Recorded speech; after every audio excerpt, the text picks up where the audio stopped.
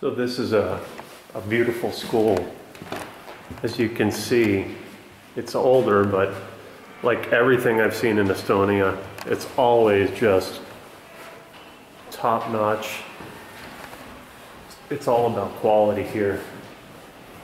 I mean, look at this place. It looks like a museum.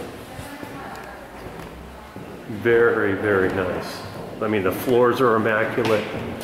It looks like a nice hotel.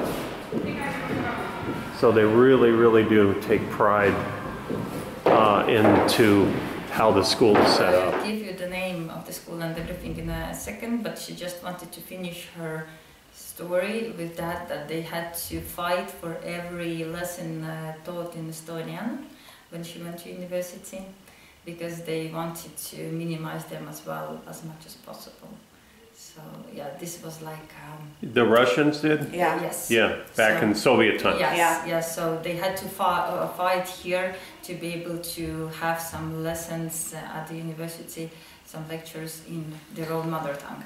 So Because the Russians dominated during the Soviet Union, they had the power. Yes, because the minister was Russian and really Russian oriented at that times, and yes, wanted everybody to speak that language. Did they want people to speak Estonian at that time or no? Kas tollel ajal üldse taheti, et Eesti inimesed eesti keelt räägiks? See ei olnud primaarne. Vene keelt hakati õpetama lasteaia viimasest rühmas.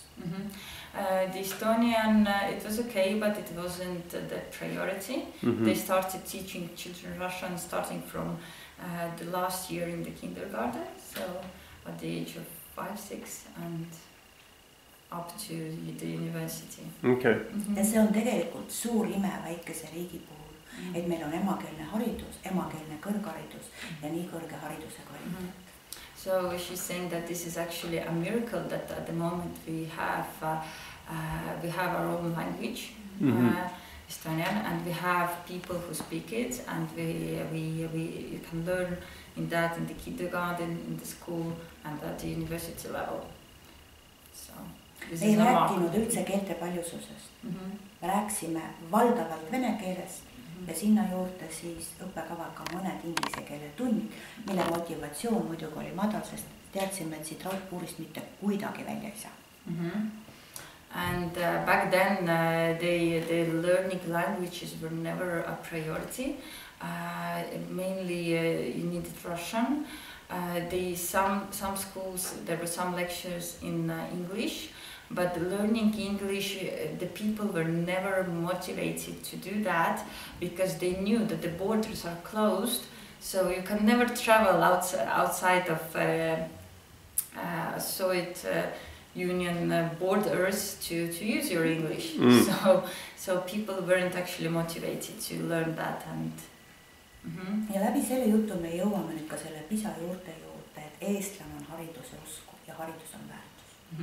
And through that she wants to come to the PISA theme in that sense that Estonians have always believed that the education is really important and really value that.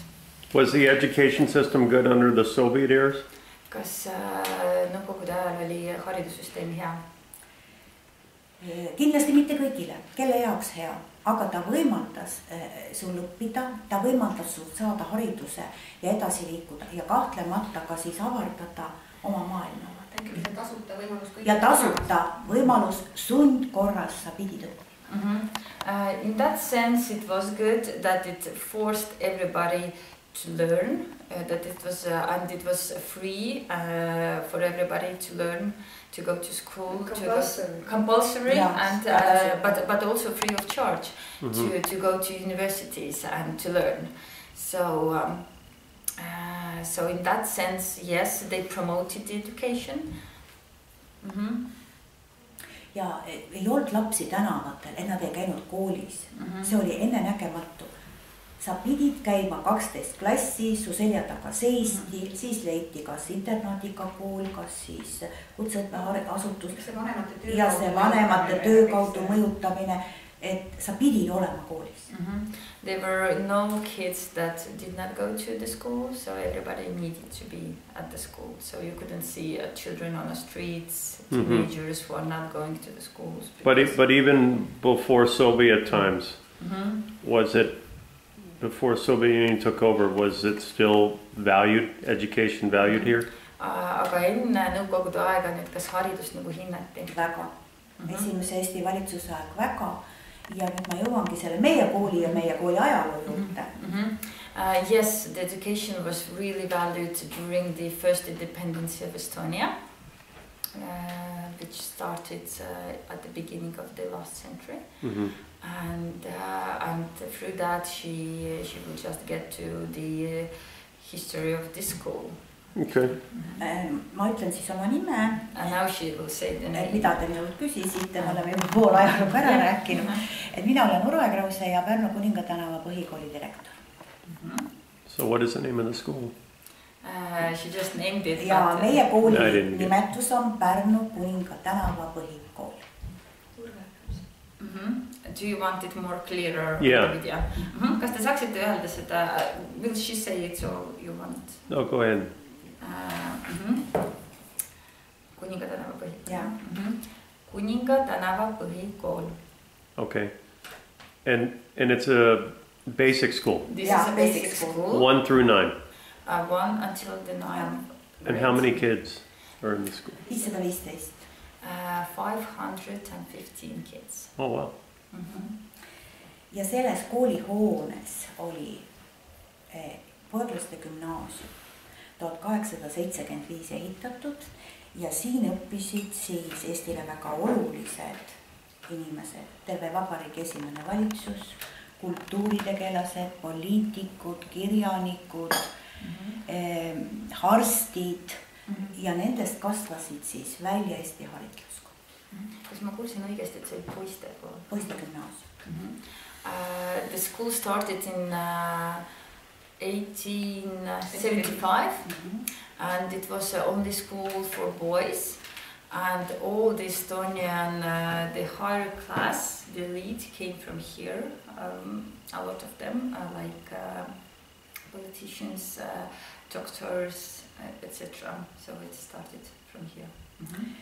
Ja nende väärtused ja kasvatus oli vaba Euroopa mõtlemine ja elamine vabas riigis ja väärtused olid oma keel, oma riik, oma riigi ehitamine. So the orientation of the way of thinking in the school, what they really were all about was the freedom of the country, freedom of the people, loving your country, your language, promoting your culture and language, which was Estonian. And so that's what they really strongly did here. How about the class sizes?